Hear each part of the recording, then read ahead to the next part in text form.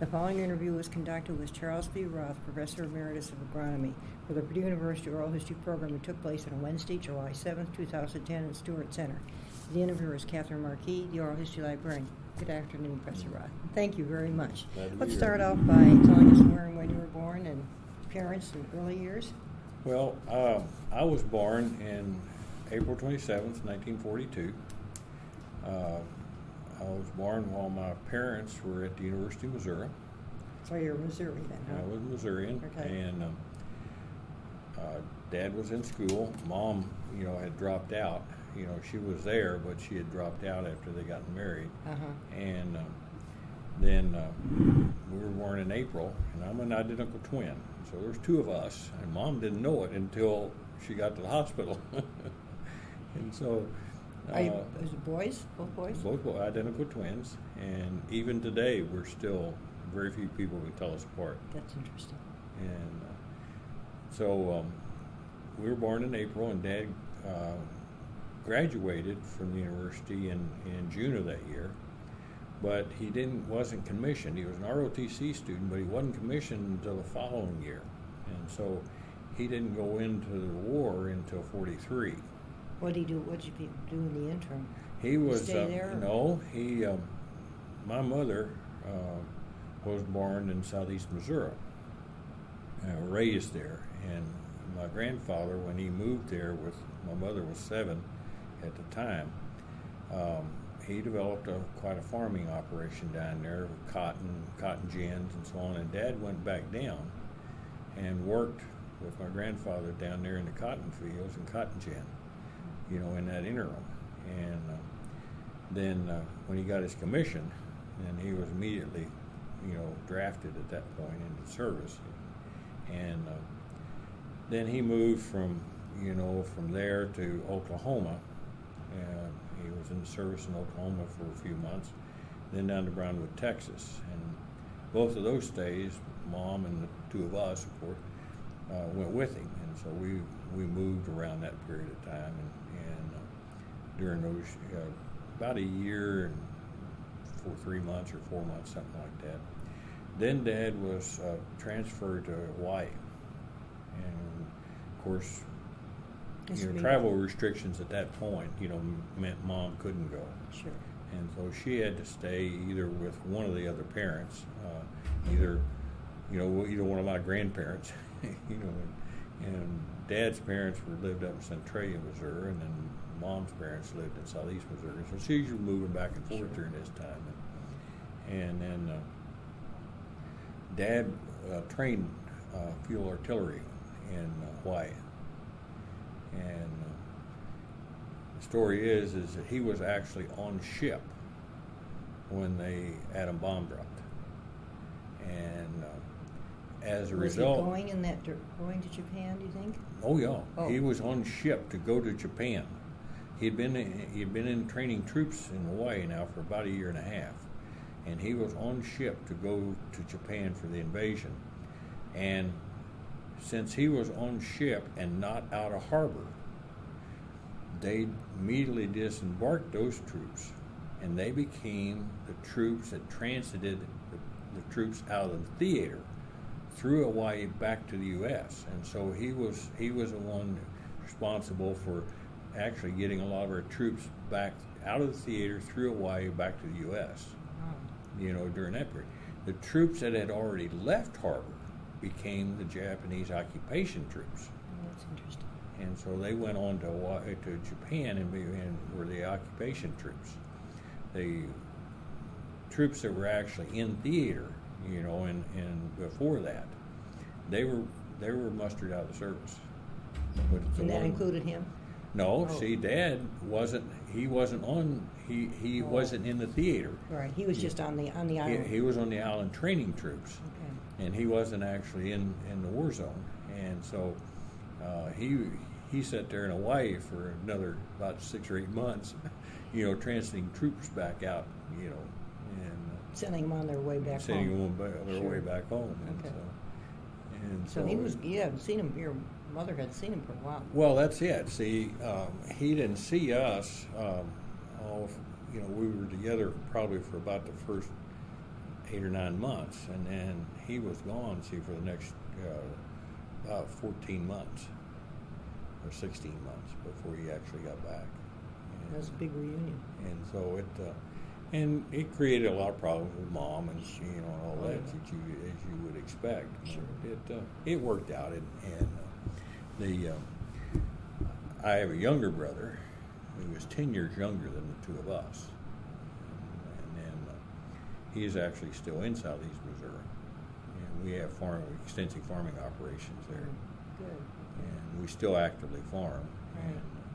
Well, tell us about your early school years, and then where'd you get settled after your dad got back? Well, my grandfather on my mother's side, they had 8 children.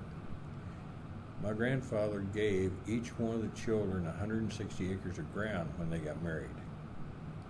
And so when Mom and Dad, got back together after the war, they had a farm to take care of. And so Dad began a cotton farmer. But having a college degree at that point, and have already been in a training situation, he actually was selected to go into the veterans vocational program, and he actually trained veterans after the war in agriculture in southeast Missouri for a number of years. And it was because of that he then was asked to go into the faculty at the University of Missouri. And so he became a university faculty member, but stationed in southeast Missouri. Oh, interesting. He was like not the extension there, or the very county similar agent very similar to extension, but not. They had an extension service down there, right? But he was not a member of the extension service. He was actually on the faculty but he was doing research in southeast Missouri for agriculture. How about that? What a great opportunity for him. And he did that for many years and actively farmed. He was farming at that point about 400 acres of ground.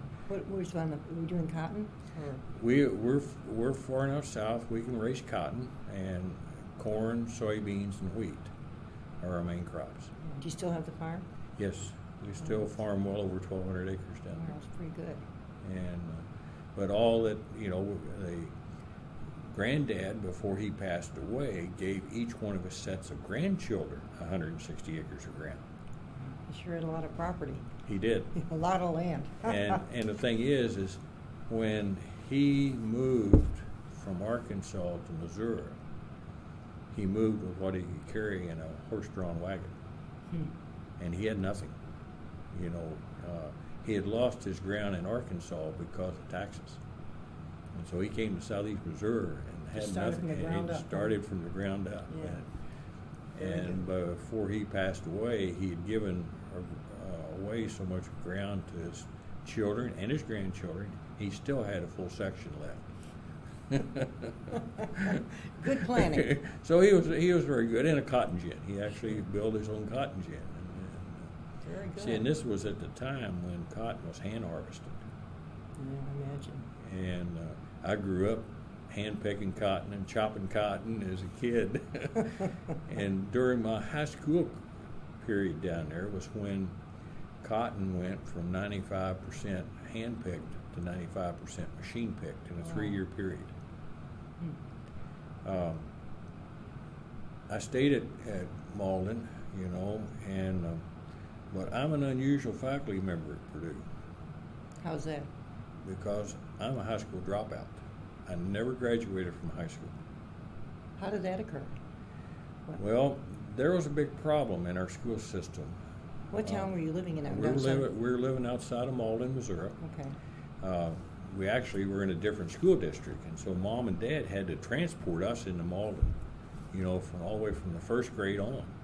First grade was in a small 2-room schoolhouse, half a mile away. Sure. And then Mom started knew we couldn't get an education there that we really needed. And so they started transporting us into Malden, out of school district. They by car, not by bus? By they car. did it themselves. They had to because, they were out of district. Yeah. See, we were actually in the Risco school district. But the Risco didn't have a very good school system. And so Mom And Dad talked with the Malden school system. They accepted us, and so Good. they transported us. And then my brother, who was 10 years younger than us, transported him too. So for 21 years there, they were doing a lot of cart ferry service there, right? Yeah. And so it was quite an operation for them, but it worked out for them and worked out for us. Sure. What was high school like? And then you say you dropped out. What? Well, I didn't drop out. What happened is that in the summer between my junior year in high school, my brother and I had taken full course loads, the whole time we were in high school, in the first 3 years. And in the summer of that year, of our junior year, the school board fired the superintendent, who'd been superintendent for over 20 years, fired him to get out of having to pay his retirement benefits. And as a result, all but one teacher of the high school resigned. And so we were looking at a senior year of all brand new teachers, in the school system. And we had taken enough classes.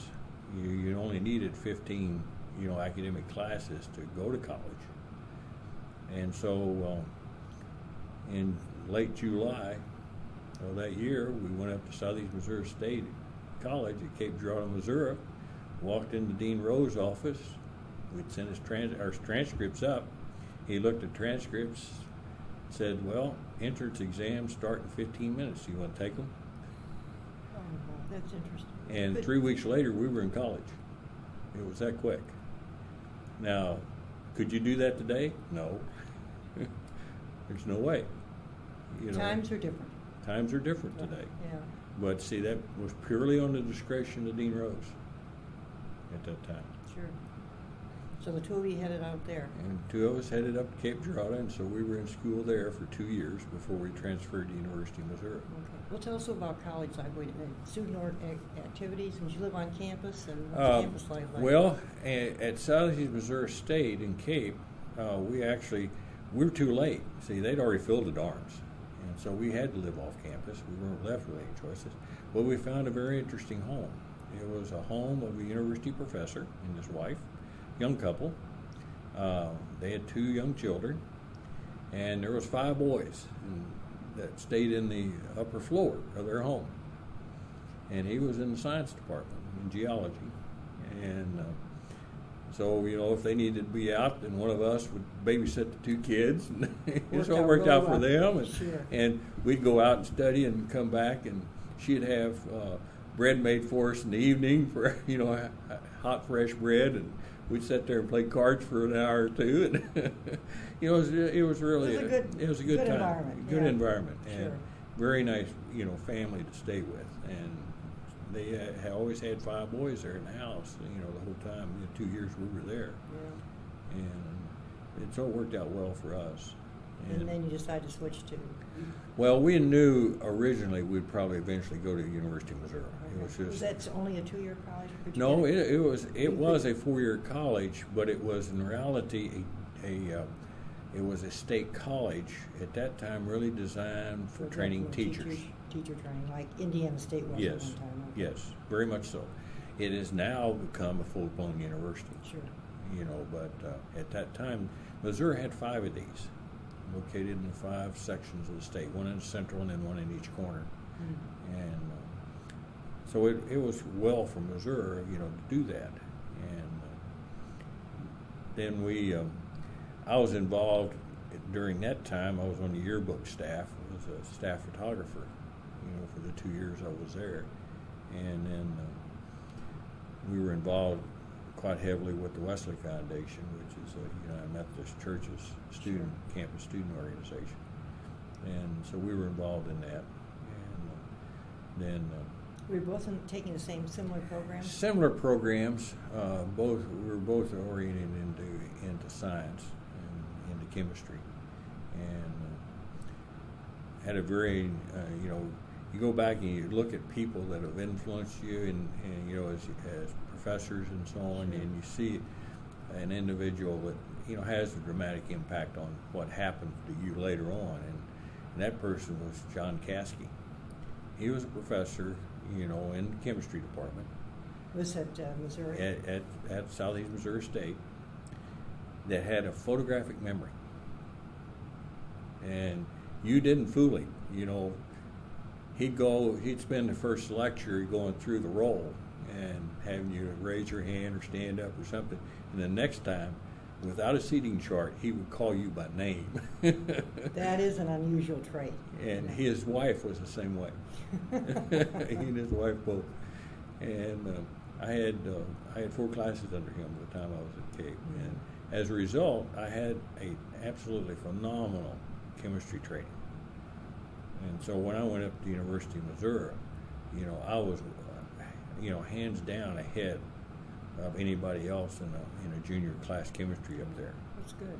You know, because most of the time, students at the university would never take physical chemistry, even as chemistry majors wouldn't take it to grad school. And I had it as a senior, as an undergrad, you know, because I had the training to do it. And so it worked out well for us. Then what? When you graduated, what came next? Well, Did you live on campus when you were there? At the University of Missouri, we lived off campus. Okay. Did you have just a block off campus. Again, it was in a home of an elderly woman that had 3 boys staying in her house. And my brother and I were one, and then we had another boy there staying in the. Sure. And, that's good. And it was right. Well, their Sanborn Field, which is a on-campus ag research field, and still active today. It's the second oldest field in the nation. There's only 2 older in the world, and it was right across the street from where we lived. You know, it was right there, and so we were within a half a block of the main part of the campus. Sure. And so, that's good. And so, yeah, we were probably closer than some of the dorms were. I would think so, right? Yeah.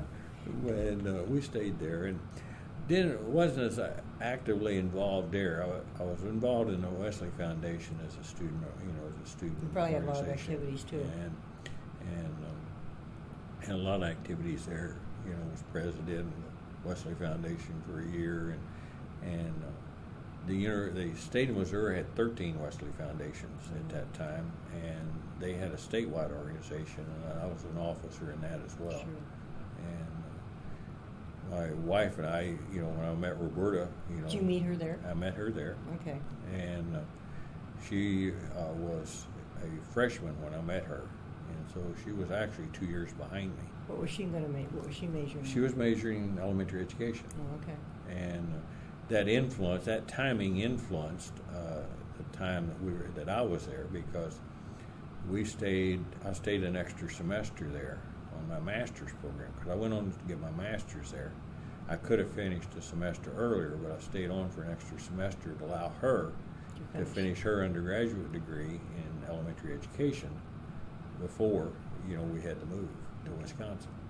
And then did you go on to grad school? You went up there? Did you get married in the meantime?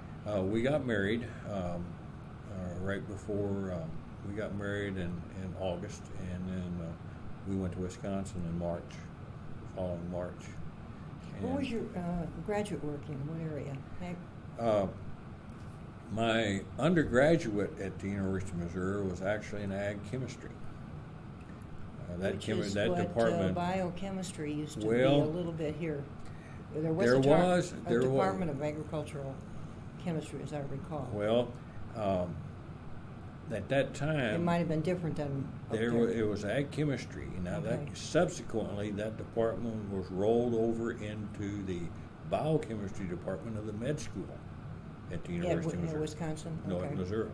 Oh, Missouri. At Missouri. Now, my master's program was in soils. And see, my father was a associate professor of soils at that time. And then all my research work was actually in soils. But I actually got started in research very early, see, because, you know, when I was growing up, you know, and you know, it was about the time I was in the 7th or 8th grade, I was helping Dad put out experiment plots in Southeast Missouri during the summertime. And so, that's nice. And so you got a heads up early. I got a heads up early on experimental work, and so, you know, and so I had field experience, which a lot of graduate students never had. Right. You know, before I ever got to grad school. Sure. And so I went on after my work, you know, as an undergrad. I went on and got my master's degree with C.M. Marshall, or C.M. Woodruff, there, which was a soil physicist and soil chemist. And C.E. Marshall was a member of my committee, which is probably one of the world-renowned soil chemists at the time. At Missouri? At Missouri. Okay. And, good. And he, and then it's kind of interesting at that point when I got ready to go over to see about where would I go to get a PhD program. You didn't want to continue on there? No, and I was advised not to. Okay. And the advice was valid, and was, you need to get out and experience other people than what you find at one institution. Sounds logical. And so I was, my brother was a half a year ahead of me because he didn't have that extra semester need, and so he had gotten married, and he went out to Cornell under Mike Peach at Cornell for his PhD. Was he in a similar area as you? Was yes. he in soil? Okay. He was in soils, and in fact, C.E. Marshall was his major prof for his master's program. And Mike Peach offered both of us assistantships at Cornell. I didn't accept mine. You know, my brother accepted his because, you know, he was at the point where he needed to make that decision. But I could wait for a little while, and so I had some other feelers out, and lo and behold, I got an offer to Purdue University under Joe White. This is after the master's? After the master's, you know, for my PhD program. Okay. And I was also offered under C.I. Rich at Virginia Polytech. And then I almost accepted the one to Purdue. And was going to accept it the next day. I got a phone call from M.L. Jackson at the University of Wisconsin, and he called me, offered me a assistantship there. It was a higher level assistantship. It was a 3/4 time appointment, and he asked me, well, you consider any places else? And I told him, well, I was looking at Joe White at Purdue and Charlie Rich at VPI. He said, well, they're both good people. You realize that they both got their PhD degrees with me.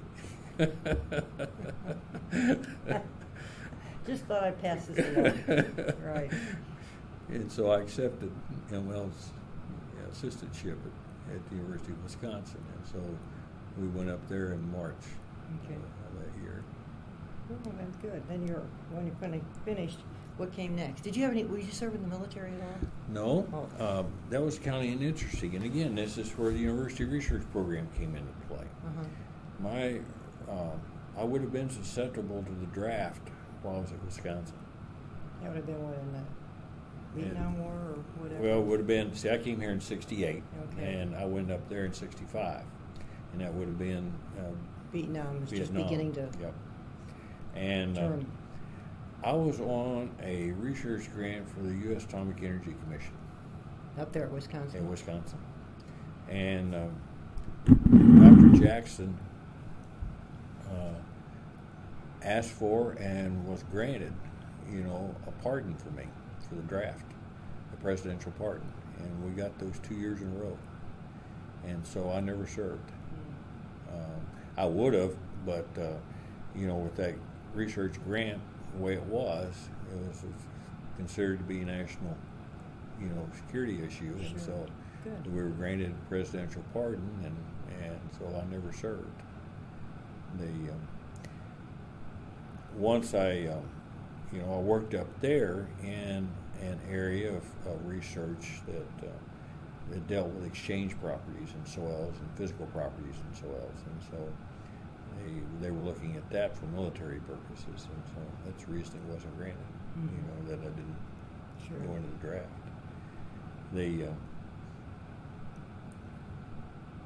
the interesting thing is there was a, you look back and you see how some of your research over along the line have an overall, indication coming into play. Sure. And there was an observation I made on my master's program that was reinforced in my PhD program that subsequently wasn't explained until about 20 years into my program here at Purdue. That's kind of nice to know that. And it's those things that come back to be in the back of your mind as you go through your research The career. curiosity stays on. Yes. As you continue, and it revolves and circulates, percolates. Right, and at the point of my master's program, the items weren't in place to explain it. Even at the point of my PhD program, it wasn't in place to explain it. Sure. And it wasn't until we did quite a bit of work here before we could actually explain what was going on. And so it's one of those things you're always constantly, going back and re-looking at things. I know, which is kind of nice. And so retrospective is always good. Right. But it was, I worked there in exchange properties and clays and soils and then I got to the point where I was getting about ready to get finished up, and so I started looking around and met Dr. John Peterson at the agronomy meetings in what would have been the fall of '67. Yes, because I came here in October '68. So in fall of '67, I met Dr. Peterson at the agronomy meetings, and subsequent communication with him, he offered me a postdoctoral.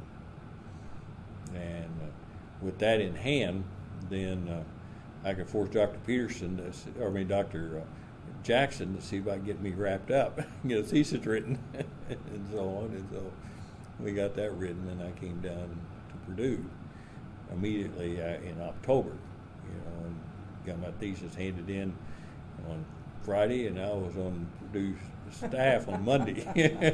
Wow, that's pretty good. And so where'd you live when you first came here? we lived in Beaujardin Apartments for 1 year, in a brand new one. They just built the building. They built that in several phases. I remember that. Right. We were about halfway back in that complex, and it was handy and great location. It was kind of interesting though, where we, by us being there, because it gives you an insight as to how things come to play and how it can influence what you do. At that time, LARS, which was a Laboratory for Application Remote Sensing, had just been started. And they had one of the complexes out in Flex Lab 2, right across the street from Beaujardin. And I knew Marion Baumgartner and met him in some meetings before, and Marion worked with that group over there. And he asked me when after I'd been here and was, working with Dr. Peterson on a postdoctoral here, if I'd be interested in coming over and seeing what they're doing. And so I was. And so I was just across the street, so it'd be nothing uncommon for me to go over there at 1 or 2 a.m. in the morning in order to get to their computer and go over and fire that computer up from scratch. And it was a big IBM mainframe. I heard that's what they had in those days. Yeah, and this was a big computer. It was the biggest thing. It was the biggest one on the campus at the time. And we go over and fire that thing up, at 1 or 2 a.m. in the morning and do work until the rest of the crew came in at 6 or 7, and then we go home. And then I'd come to Purdue, in Dr. Peterson's lab and work all day. But I got interested in doing some of that, and I continued to do some LARS work for about 4 or 5 years. I was here on a 1-year appointment, and during that time, I was, actively looking for, a position, and working with Dr. Peterson on effective iron oxides in soils, and because he was interested, this was a follow-up to work that I was doing in minerals up at Wisconsin. and that's an area that he was interested in, and so it was a mutual, collaboration there, and it worked out well in what he was trying to do here. Was he the head? He was head of the department, which is unusual. He actually was head of the department at the time. And running a research. And he only ran one postdoctoral. He didn't have any graduate students. He just had one postdoctoral. And we'll get back to that, and I'll discuss some of the implications of what that meant, because what he did is that I was actively looking for a position at that time and had several interviews, and I went down to a kaolin company down in Georgia, and it was Hubert Kaolin called me down for an interview, and I went down, and this was about probably 9 or 10 months, at least 10 months after I've been here. So came in October, so it'd be July, August, the next year, and went down, had the interview, went through all the process, and got ready to wrap it up, and they offered me a position at Hubert Kaolin. And so I said, well, I'm going to think about it. Roberta was there with me, and said, well, we'll just have to think about it and get back with you. And so we came back to Purdue, and the next day I was walking down the hallway in Lilly Hall. Dr. Peterson saw me coming. He stopped. Said, well, how was the interview? I said, well, I've been offered a position at Hubert Kaolin. He said, well, would you consider a position here? I said, yes, I would. And he offered me a position here at Purdue University. How fortunate. Well, as a sidelight, and this goes later, much later, at the time I didn't know what that involved. And the limb. The offer from him? The offer from him. Uh-huh. Because he went out on a limb like you wouldn't believe. He had no clearance for the position. He redefined a position he had without talking with faculty. But see, Dr. Peterson had been hired to build this department at agronomy.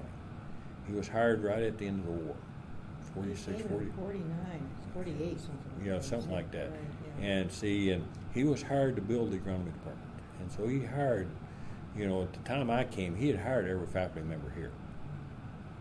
It existed before he came. Oh, yeah. Right. It existed way back. Oh, sure, it's an older one. It's right? a very old department. And but he was hired to build it up.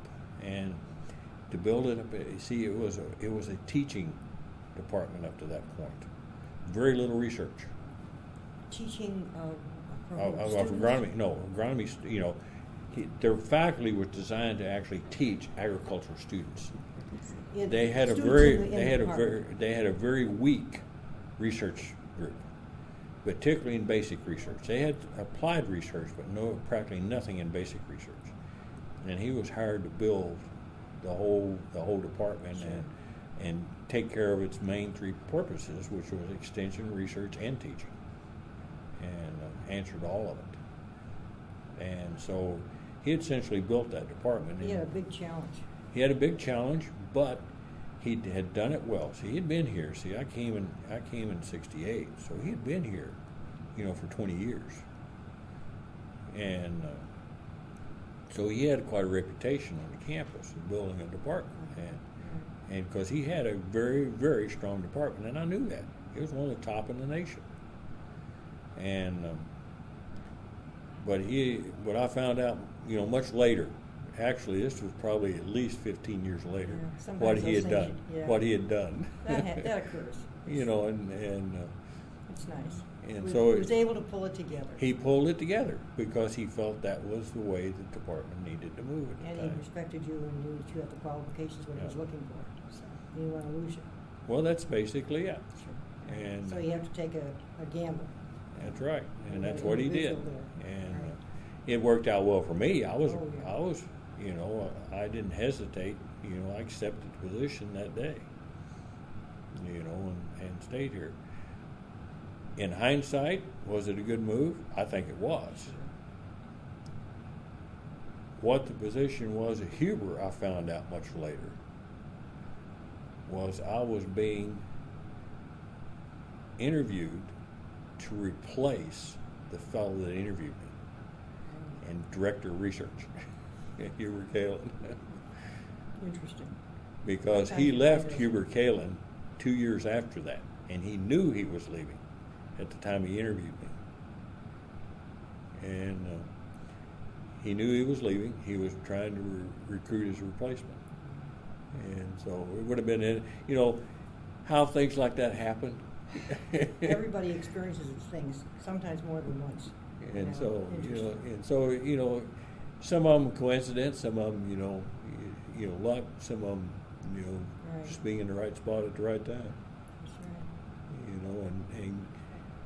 But it worked out well. I think, I have no doubt that, I made the right decision move. at the time, and I've right enjoyed decision. it. I've Right. enjoyed my career here the rest of the time. Talk about your research that you were involved in. Continue with the soils and things. Well, what was the basic one that you were doing? Well, actually, initially my work, dealt after I went on, as an assistant professor. We got got some funding for some grants in erosion research, and so it involved a lot of field work. But it was an erosion research project with a very strong scientific background. Just didn't go out and run erosion plot studies. We tried to develop the parameters that we could predict erosion from, and do this on subsoils, which you'd have in construction sites. Because at this point, Walt Wishmeyer here had done a lot of work to predict erosion off of agricultural land, and he had a predictive model for it, and it was extensively used by the U.S. Conservation Service as a prediction of erosion, and that's what was basis for all the erosion conservation studies around this whole country, was the basis of his universal soil loss equation. And but he had nothing to predict erosion off of construction sites, and this was becoming quite a big problem at that time because they had a lot of construction areas. They were definitely eroding at a differently than what agricultural soils were, but they didn't know what affected it. And so we were able to predict, actually develop a predictive model for erosion off construction sites. Sounds great. A 5-year project, and 2 collaborators, actually 2 collaborators on the university faculty and 1 in the USDA. Matt Rompkins was here at that time, and Darrell Nelson and Lee Summers. And the 4 of us worked on that project and developed that model. And so that's where I really started. At that same time, I was carrying on continuing to do some work at LARS in the Laboratory of Application of Remote Sensing, and continued to do that. But then dropped that program when they expanded out, and really weren't involving much into the soils area. They were more into crops, and so I published 1 paper out there in soils and spectral properties of soils, but I didn't go much beyond that. And then I came back in, and at about that time, I'd been here 5-6 years, and I went on sabbatical leave. And I do, my work at this point had been all basic research. I did very little teaching, if any. I had started teaching training our graduate students on technical presentations, and I continued that for the rest of my career. That was really the one class I had during the whole time I was here. I trained students in soil seminar, and in reality, that soil seminar was their one where we trained them to present technical presentations. And it turned out to be quite successful because I had students for many, many years that got national awards and That's nice. presentations. Yeah. And that's key to start. That's very important. Because, that was one of those classes that every year you totally revamped it because of new technology. That's right. And that's, you have to keep up with it, right? I grew up, started the class with these students drawing out their graphs in the ink, and Leroy lettering sets. Sure. Until the last semester I taught it was all on a PowerPoint. Presentation and everything in between. God, yeah, it's like the Xerox and copying over the years, how that's changed a lot. That's right. And so, but what happened at that point was kind of interesting because, see, I came here, I knew Joe White very well because he'd gotten his degree with M.L. Jackson, and I'd met Joe for many years at the agronomy meetings and the Clay Mineral Society meetings, and so I knew Joe, and I worked with Joe a little bit, but at about that point, I started in working with Philip Lau in our department, and Phil was at a point in his career where he had developed some concepts in water interaction with mineral surfaces, but he was getting into experimental areas that he wasn't familiar with, and he needed that research in different experimental techniques that he really didn't have the expertise to handle. And I did. And so we started in collaborating at that point. And that was probably one of the most fruitful collaborations I could ever ask for. We published over 25 papers together, which is almost half of my publications at Purdue.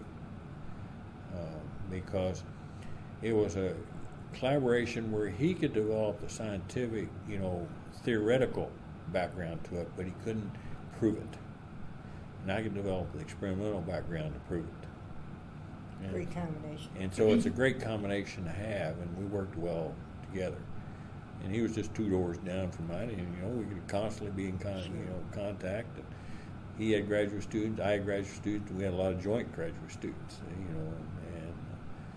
And it was one of these that we weren't looking to getting credit for this idea or that idea. We were looking to develop a concept and prove it. And that was one of those things that I've seen change over the years at Purdue, and we can cover that here in the last part of our interview and about some of the things I've seen change to the better and to the worse. Okay, sounds good. I was going to ask you, committees, we'll talk about the change. Committees, you served on a number. Were you in the Senate? I was in the Senate for 9 years. I was. Were you ever the chair? I was not the chair of the Senate. Okay. I was chair of the University Resource Policy Committee. Oh, okay. Under with President Beering at the time when he was president. I was on. That's one of the key committees that. Oh yeah. Yeah. See, because that's the only committee of the Senate that meets with the president.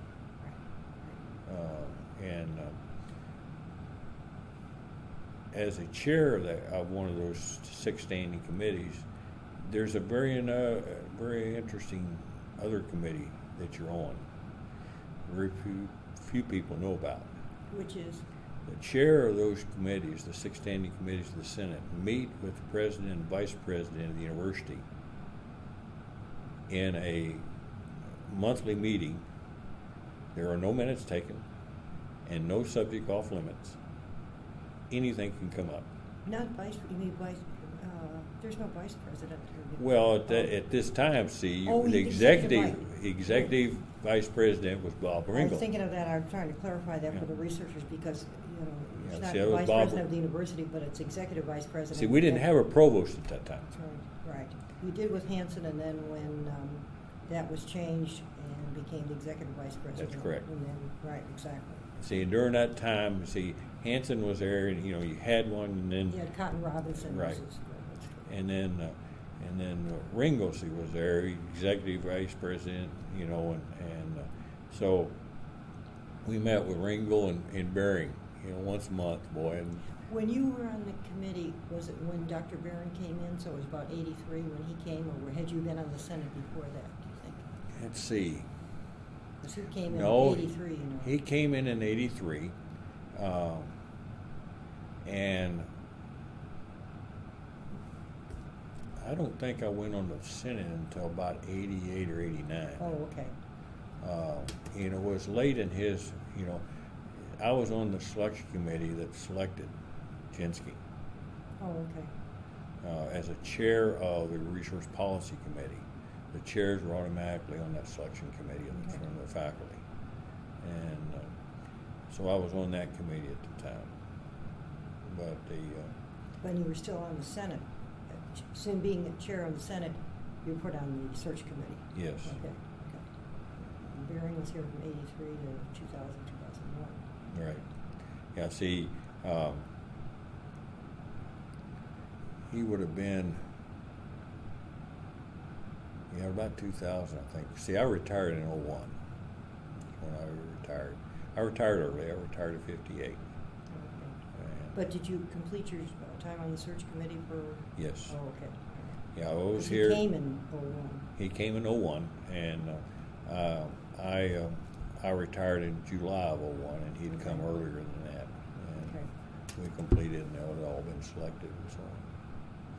And so, I knew him from that aspect. Sure. I really didn't know him as a faculty member, here actively at the time. Well, that's it for the researchers. That's a key committee. You just make Yes. just make a comment or two so they. Yeah, it's a key committee because in reality, you've got several other key committees of the university reporting to you. All facilities and the long-range planning of the university comes through that committee. We look at the long-range plans. The University Library Committee reports to the Resource Policy Committee. Okay. And so we see all the university library proposals and what they're planning to do. It's good. It's University Resource and Policy, isn't that what yes. it is? Yeah, okay. And so that's a committee so overarching for a while. Right. And you see, it's that committee that the administration can bounce ideas off of when they're looking at overall changes to the university. Either plan-wise, et cetera. Program-wise. Facilities, long range, whatever. Yeah. Okay. And so, as a result, you see a lot of things that you wouldn't have any idea about before. Right. What's the term of office on that? Were you on the committee and then you became chair? I was on the committee for 1 year Oh. and then elected chair, and I was chair for the next 2 years. Oh, okay. Now, one of the interesting things was that was also the 2 years that, the first 2 years that we went to bowl games after a very long time. And this was Baring's last 2 years, as president. And he was very gracious. He took the six of us that were chairs of the six university, Senate committees as his guest to the bowl games.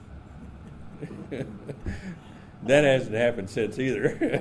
Hadn't happened. Of course, it couldn't happen years before that because Purdue never went to a bowl game. We had when Mark Herman and Bart Burrell were here in 80, 81, 82, we did go to a Peach Bowl and a couple of them, but then until Tiller came, there were no bowls. There were no bowls. And see, so I went to Wisconsin the year after Wisconsin went to Rose Bowl. I came to Purdue the year after Purdue went to the Rose Bowl. That tells you something. And said I didn't see another Rose Bowl until after I retired. Oh, dear. So it was kind of interesting from that aspect.